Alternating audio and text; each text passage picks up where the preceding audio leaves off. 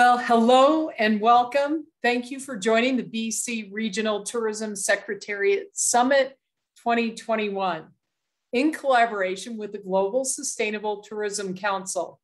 We are just thrilled to have you here and to continue the conversation on sustainable destination management, even if we can't be together in person. My name is Dr. Kelly Bricker, and I am a vice chair of the GSTC. What I'd like to do is just give you a short intro into what is the Global Sustainable Tourism Council.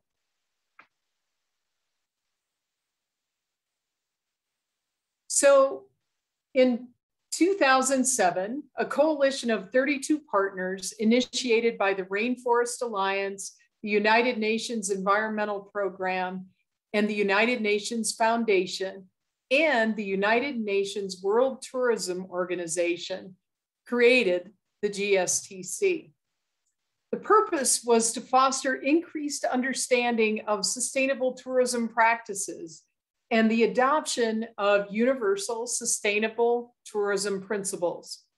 In 2008, the GSTC partnership developed a set of baseline criteria organized around the 4 pillars of sustainable tourism, which ultimately formed the GSTC criteria. We had over 6,000 inputs from private sector, public sector, academia, and NGOs. The GSTC criteria is not a set of standards for developed countries only, or for academia only. Truly, it is an inclusive process to create them. They have worldwide applicability suitable for developed and developing world, and they have applicability to large and small businesses, urban and rural communities. Everything GSTC is phrased positively rather than do not do. All of the technical work is done in English, but we have the criteria available in many other languages on our website. We also go through revisions every few years. So the GSTC industry criteria relates to sustainable management of the private sector travel industry. It is a criteria that has performance indicators for hotels and tour operators, but the industry criteria can be used as guidance for really any tourism business. The GSTC destination criteria relates to sustainable management of tourism destinations. As I mentioned earlier, the GSTC criteria is based on 4 pillars, not only environmental, but social responsibility, finding livelihoods and economic benefits for communities, cultural issues, and management of tourism at a destination level and tourism products. The substance of the Sustainable Development Goals are found more specifically in the GSTC criteria as it relates to tourism. For the tourism industry applying the SDGs, GSTC destination criteria is the framework to use, as the GSTC criteria are specific to tourism development. So thank you for allowing me the opportunity to just share a little bit about the GSTC. We do ask that you visit our website. All of the criteria is outlined and you can access it, as I mentioned earlier, in many languages. So our moderator today for this session is Jana Api, director at Good Place Institute. Jana comes with a wealth of experience in marketing, strategic planning of tourism and destinations, and the implementation of sustainable tourism, a true champion. From project management to the Slovenian Tourist Board to management of marketing agencies and running a marketing department for the 2nd biggest travel agency, Globe Tour, as well as brand development and strategic marketing for the travel industry with the Tolorenka marketing agency. At the moment, she manages the Institute Factory of Sustainable Tourism, Good Place, responsible for development of the National Certificate Program, Slovenia Green. What a remarkable resume and a remarkable leader to lead you through this fantastic session. Welcome, Jana. Thank you, Kelly, for this really nice introduction. And thank you for the GSTC to inviting me and giving me the opportunity to moderate these first two workshops on today's conference. So as Kelly already mentioned, my name is Jana Abih. I'm coming from Slovenia. I'm a director of the Good Place Institute. And on these two workshops, which I'm going to run, we are mostly going to speak about destination management and new trends, and also how to work with the private sector within the destinations. So our first workshop is going to be focusing on Norway.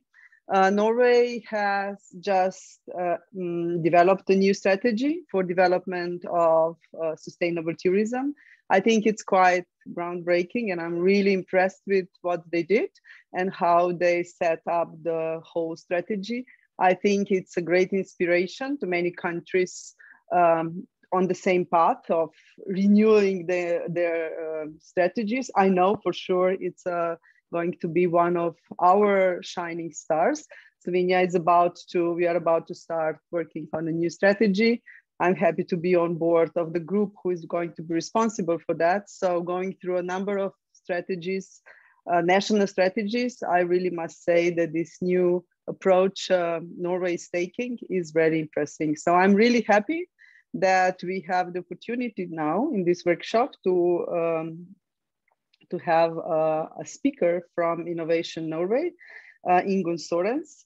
And she will be explaining this a little bit wider approach of how Norway is tackling new challenges in tourism.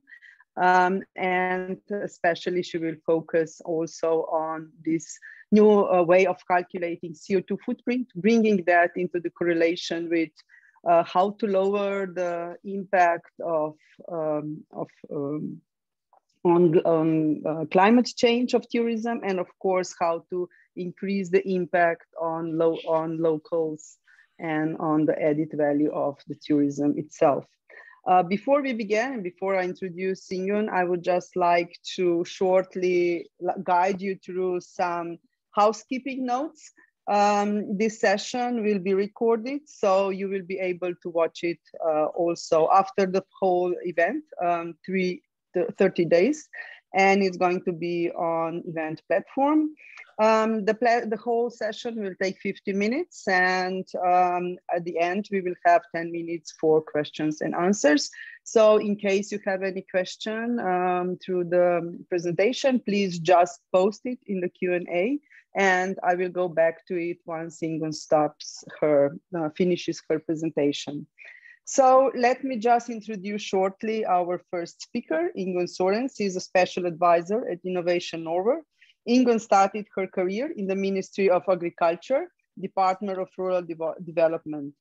After some years responsible for policy planning and international cooperation on diversification and empowerment of women and youth with agriculture and in rural development, she moved to the State Bank of Agriculture before starting in Innovation Industry and Regional Development Fund. In both places, she was involved in funding, research, and development training programs.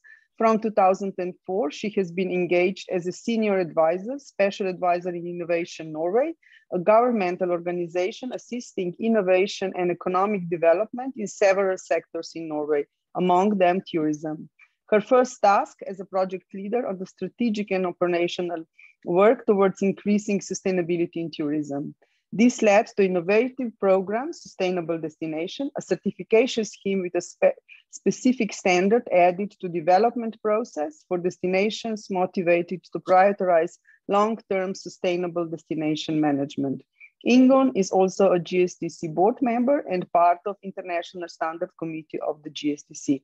Ingunn, very warm welcome to you, and I give the floor to you.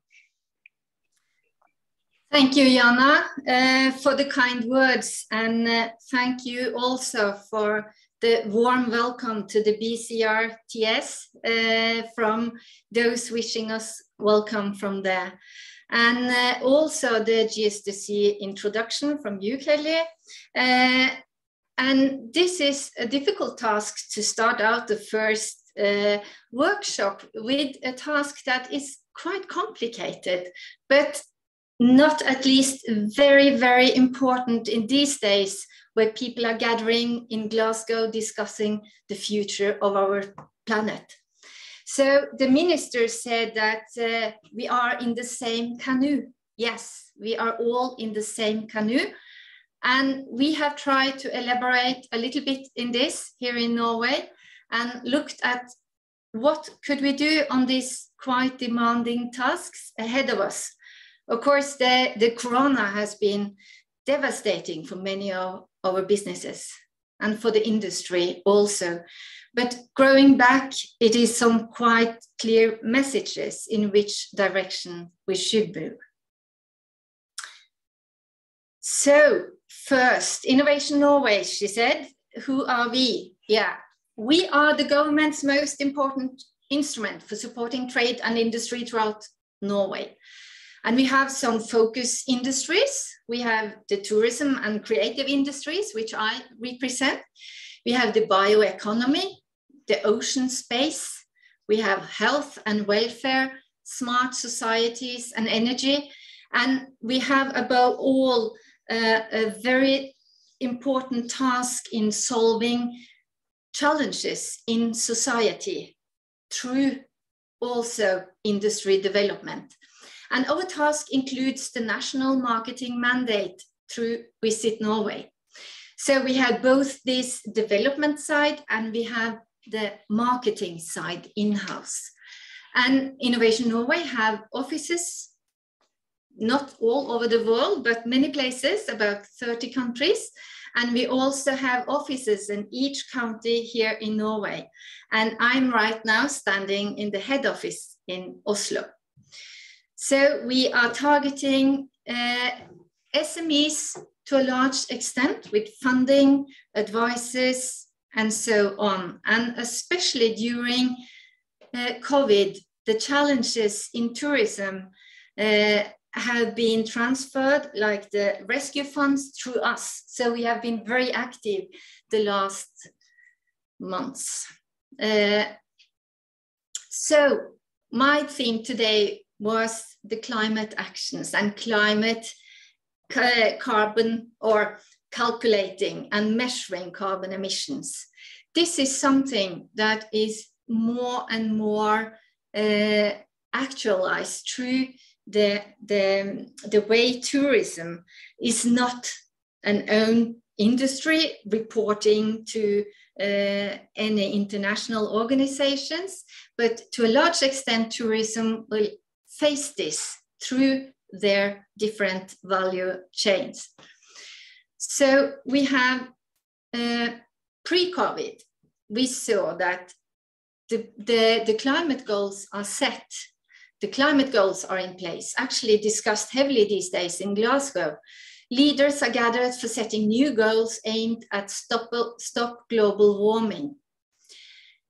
The ambitions are followed by a growing number of people eager to see actually things happening and eager to see that things and politics are put in place to assist the goals that are set. And the trends we have seen the last years is that more and more people engage and more people want to make a change and be part of the change. And they want the industries, the politicians and the society to act now. So new words like flight shame enter the scene after years of strong growth in tourism.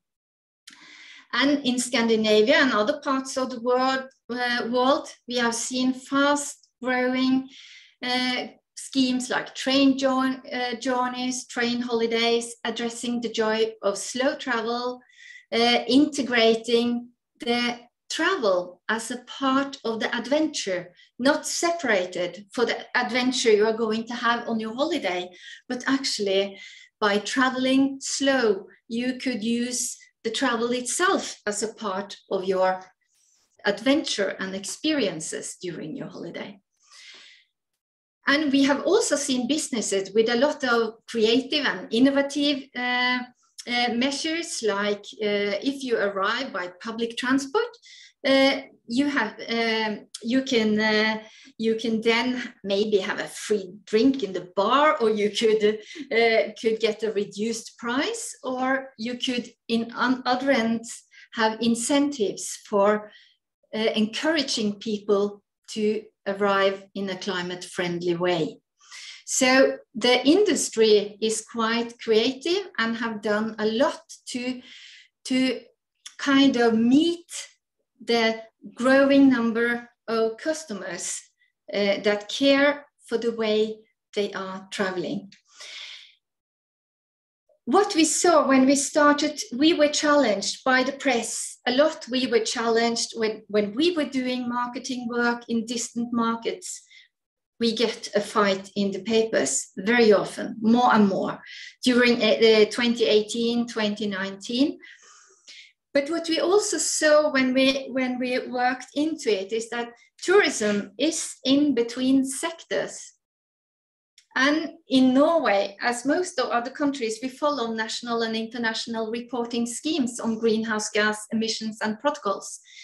We report on industries and sectors, complex measures, and it is difficult to grasp that the numbers actually mean something for us, and also the connection between the numbers and our daily work on developing the industry and attracting visitors. So what does it mean? Tourism as such is not a measurable unit, but hidden within the numbers on transport emissions, construction, agriculture and food, and reporting areas like the use of values in marshlands, recreational areas, and cities. All resources used in tourism and in the tourism ecosystem. So Innovation Norway Tourism Department is not a research institute on climate issues.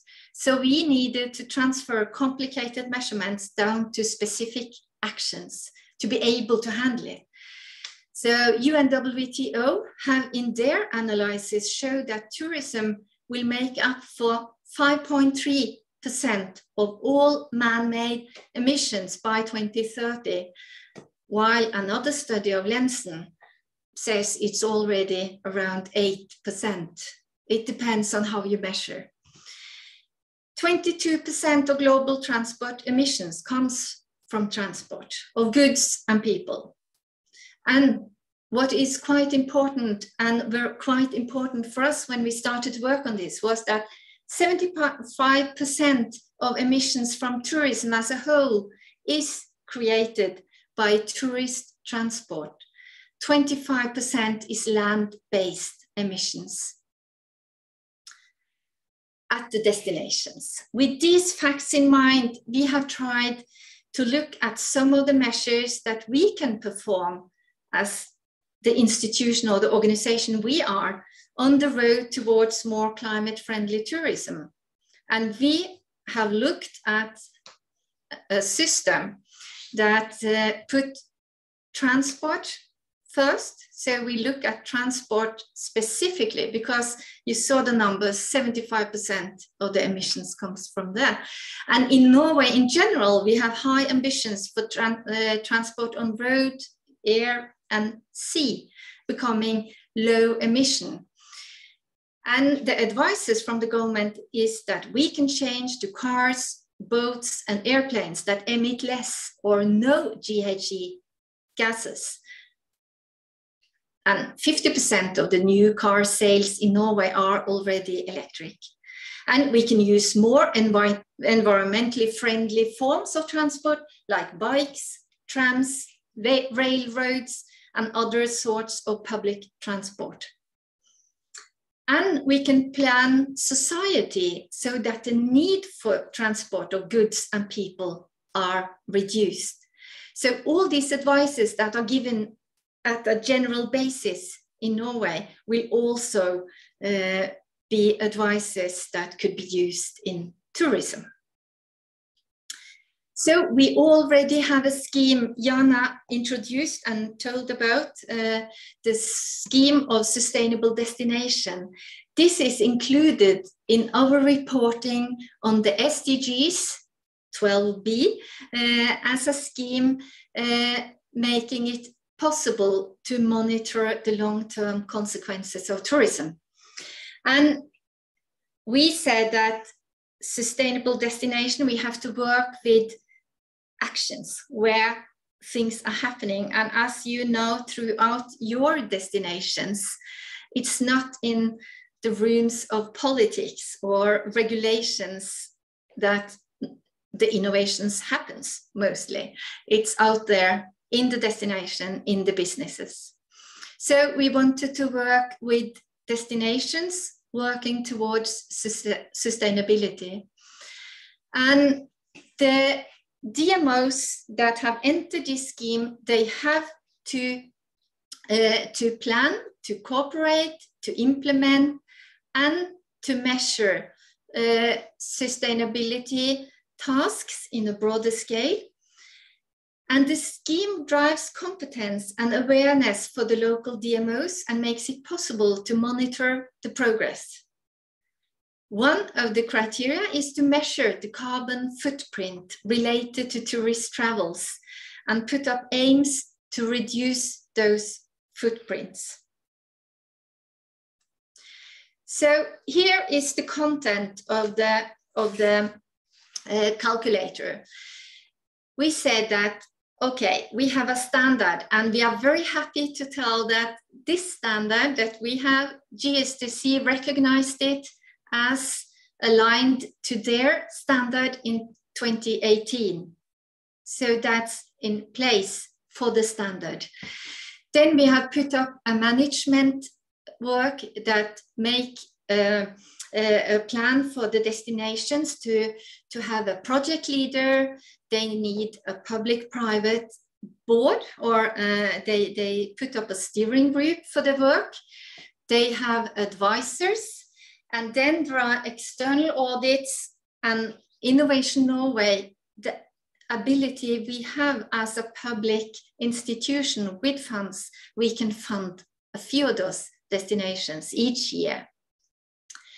Then we have put up a process, and in the process is you start with involving and planning, then you implement, and then you measure, and then you monitor in the long run. Every 3 years, you have to go through all the indicators, 104 in number, and quite a heavy task. You have to register again to see your progress. And then we have put up tools for the destinations to be able to do this work. So there is a portal where you register and you do your kind of homework. There is service, for instance, inhabitant survey. So you have to survey whether the inhabitants are satisfied with the development of tourism locally. There are training, and there are a national network built by the destinations. At the moment, we have more than 50 destinations in the scheme, covering the area of more than 1/3 of the local municipalities in the country. So it's growing very fast. And then in the end, when you fulfill this, you work maybe 2 years, then you are given visibility in the end, and awards, press, and all these things that comes. And at the same time, we want to encourage businesses. So we established green travel. This is quite simple. It is a sign that the businesses registered in Visit Norway has a certification. And if they are certified and have a valid certification, we are given then this green sign in our public tourism website with a lot of viewers and with 13 languages and quite a big outreach. At the same time, we have used the pandemic well, and it is distributed grants and loans for innovations and green business development throughout the country. And a lot of the grants and funds have been transferred to tourism because they were hit and are hit very hard. So this has been a journey in trying to establish a broader sense of actions and actions that are possible to do for the destination and the businesses to reach next level green business development. And then Jana told about the National Tourism Strategy, also, what should I say, born during the pandemic. The National Tourism Strategy were delivered to the government in May 2021. It was a broad process. We involved a lot of stakeholders in the industry throughout the country. It was roundtables, it was seminars, it was one-to-one meetings, it was workshops, and all these things were quite important to create the ownership for the strategy and also to be aligned with what people had of hopes for the future of tourism. And there was very clear sustainability and the future of our country and planet was really in the core of all the meetings. So the strategy, it looks like this, and I have slightly twisted a translation. The strategy is about high yield, low impact, and low impact is addressing the issue of carbon emissions, especially, but also to a larger extent the negative sides of tourism. But high yield is addressing what we want to achieve by tourism. So first, the strategy has quite a holistic perspective. We see that the companies that you see in top there, they are important for value creation in the local communities. And the communities, they add values like social and cultural extra values to the tourism product delivered to the guests. And the guests, again, they add consumption to the companies. So this is a kind of a circle and very important ecosystem where all parts have to be satisfied. And therefore, we said we need mutually dependent goals. It is quite important that the goals are the goals that we agree on the goals in a larger extent, that there is an ecosystem behind this. So we said profitability and jobs, of course, is very important, the local value creation. And then the ripple effects is not just tourism who has the joy of tourism, the local communities that live, people living there, they also use the tourism services. They are kind of intervened into the tourism product. And then we said we need guest satisfaction because happy guests are eager to come back, stay longer, and use money. That's what everyone is striving for. And then to be able to do this, we need attractive local communities and happy residents. Because imagine coming to a place where nobody wants you as a tourist. It's not a good experience. You need happy residents to be able to deliver a truthworthy and quality tourism product. But these arrows goes up, as you see, but there is one arrow going down and need to go down, and that is the climate footprints. We all know that in our future, this is an emergency theme that are coming stronger and stronger. So towards 2030, you see the arrows going up and there is one arrow going down. And then we put on some, this is a lot of text and maybe too small, but we put up some KPIs and there are some goals on this. And we say that Norwegian tourism shall contribute to national goals of becoming a low emission society through reducing greenhouse gas emissions in the local tourist industry by 50% by 2030. This is aligned with our national goals. Then we say we also must have the highest possible proportion of visitors with a high value creation effect and low carbon footprint. And that is some kind of framework for which tourists we should target. And the carbon footprint resulting from visitors' transport to, from, and around in Norway must be reduced by 10% a year using 2019 as a starting point. And that is quite maybe sad to say that this goal was easy to reach during the pandemic, but it's still something we need to count on, and we are not using the pandemic as a kind of easy way to reach that goal. And we also say that we must be a driving force in the decline in greenhouse gas emissions for the transport sector as a whole.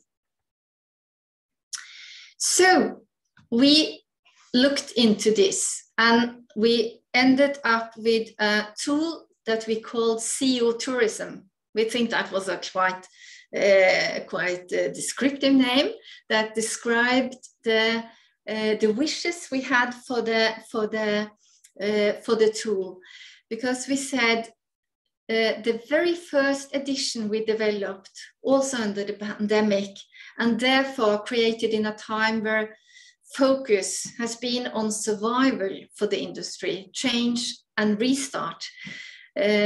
We are still therefore not in full operating modus. There is still a need for further development and implementation. Just so you know that this is not the end of the road. We are still trying to find a good solution. And as you remember still, I guess, estimates shows that a large part of emissions from tourism derives from transport, 75%. We started looking at this. So we have tried and tested ways of using data and tools with a simple interface to make complicated facts easier. And we wanted a tool with data that support and advise priorities and strategic planning for people like us. We wanted to have some guidance in how we could plan strategically our markets. So first we wanted to look into a different way of measuring tourism and greenhouse gases, to be used by also the destinations for counting CO2 emissions related to their tourists, and marketees for those seeking data for priorities based on CO2. We combine data from many sources provided to us by the Norwegian Institute of Air Research with our own service on tourism markets, where departure, which country the tourists came from, the main travel modes, and travel in Norway were a part of the survey. So the tool is for planning and strategic decision. It is not a consumer-facing calculator. I guess you all have seen one, maybe tried one, that can calculate your own emissions going on holiday. This is a planning tool. It starts and it ends a bit different than the consumer-facing calculators. It measured direct CO2 emissions per transport mode, and it is based on travel distances from the destination to Norway and back again, and in Norway. And it is based on the best available tourist data. The overall principle is that there are 3 legs, and you don't have to go into all the complicated details in the, I just wanted to show you that we have counted 3 legs. We count the travel from your departure country to Norway. The next leg is from arriving Norway to your destination. And the third leg is the movement or the transport you have on your destination, at the destination. And together, these 3 legs form the CO2 emissions per tourist, per market.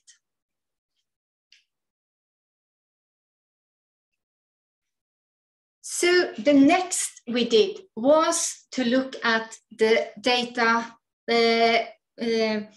look at the data and see how can we put up this as simple as it is quite tempting to use, or how can we make this that is quite complicated and diverse to extract it so that people feel it's easy to use. And I am completely sure we are not there yet, but we are on the way. So we put up, it is the light gray line that you can see. That's all. That's the CO tourism is there, all of it. So you put on, you choose whether you want to look into leisure travel or you want to include business travel. Then the next you go to is defining your region. So we have the numbers for the regions, they are default, but if you want more specific data, you need to know where your tourists come from.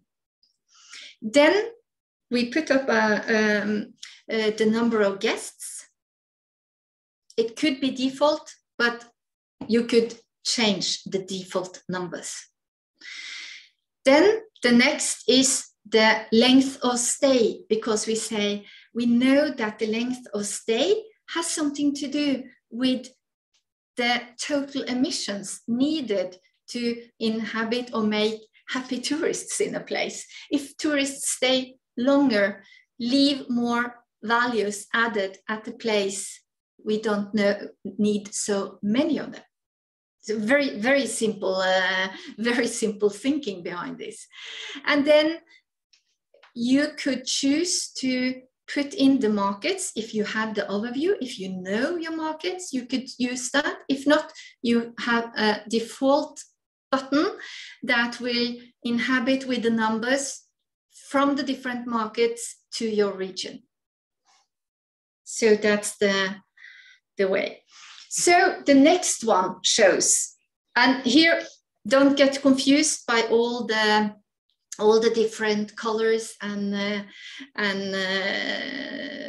arrows and things here. I will assist you. The first circle we have put up is Canada, so that you can follow the line of Canada. But here are the different markets shown. And then you can put in your numbers, your guest numbers, and then you can see the green squares. They will show you the kilos CO2 emissions per guest. The next column will show you the kilos per guest per day. The next one will show the tons of CO2 emissions in total from that market. And then you can put the red, where the red arrow is, put the blue circle, and then the picture down here will come up. And this shows that the leg 1, the international transport, leg 2, regional, leg 3, local, of guests coming from Canada, 99.63% uses plane. So you can see the transport mode from each of the different legs. So this is, and you can even put it on one more level of details.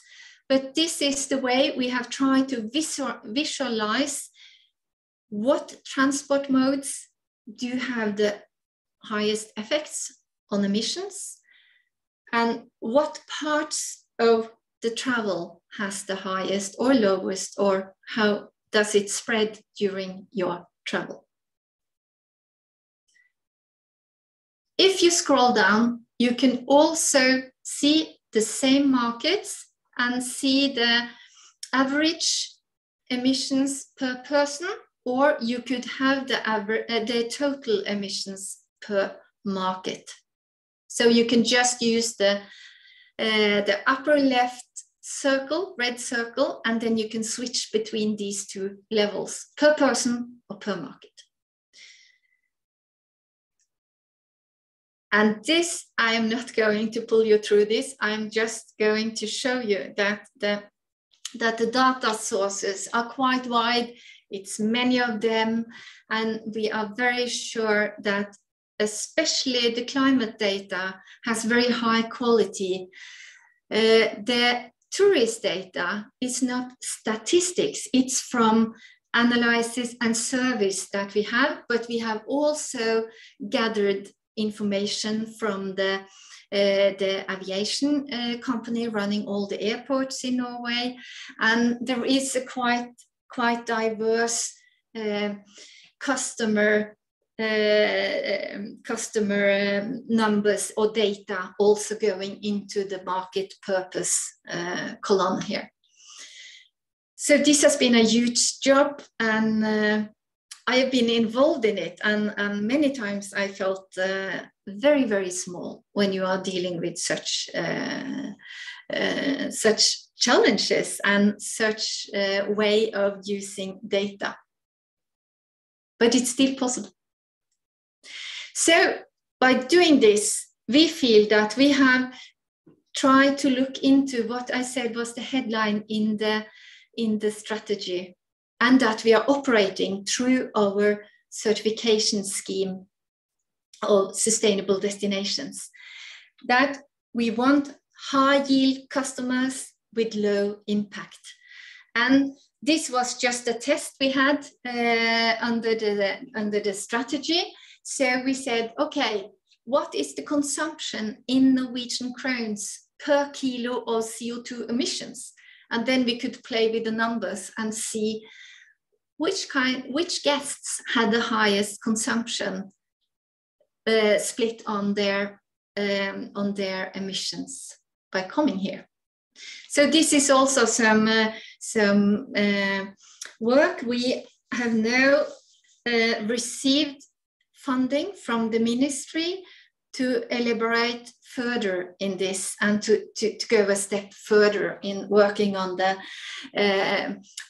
second calculator at the same time as we do the first one better. So the opportunities and key messages I want to send is, first, I hope I haven't killed you with a lot of details. That's the first. But we say that the opportunities at national level is that monitoring national tourism emissions is an opportunity. And I think it will come more and more risk analysis. We have the EU work on taxonomy and everything that push in the direction of knowing more. You need to know more. And we also have to develop low emission market priorities and look into that. And by doing this, we feel that also we are aligning with the GSTC standard, who want us to look at the climate issues. And at destination and business level, you can monitor your work through the indicators. And this is also an encouragement for the mobility projects happening locally, so that they can actually measure something when they go into different development projects. And it is, of course, as we also mentioned, this flight shame and the trends and the changes in the market, it is a market potential by attracting the future generations. to visit. So the key messages here, and you see the ice photo melting, that there are no greenhouse gas reporting on tourism in Norway, but by using passenger-based accounting, we could have a source for accelerating climate actions. And high yield, low impact could guide market considerations and low emission transport forms. But, and there is a but, climate actions in tourism demands new competencies. We as an NTO, we do not have the competences. So we need a broader ecosystem to cooperate with in this case. And it is needed a cross-sectorial perspective. We have to look outside of tourism. We have to look into also other industries.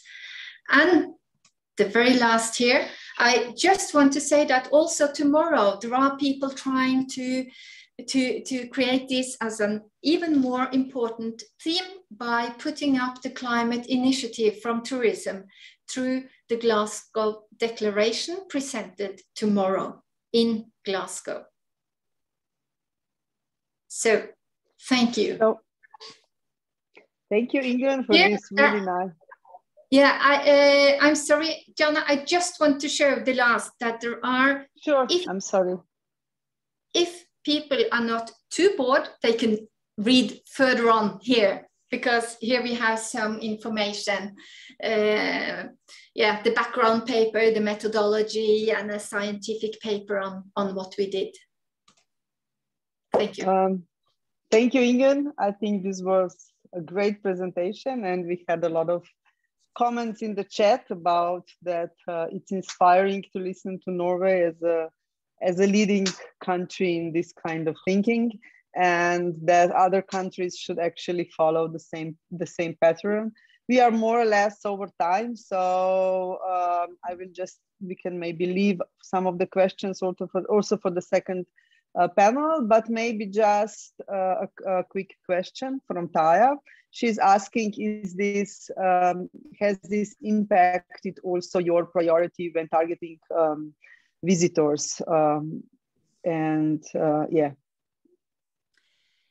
Yes, and what I said, we are not to the end of this, and this is discussed. Yes, it is in the discussions, and during the pandemic, and now in the recovery, we are targeting the closed markets. We are, but we still need to kind of find a more systematic approach in using it, so that we put up some reference values or such things, and that we seek to do with the new calculator. Yes, so next step.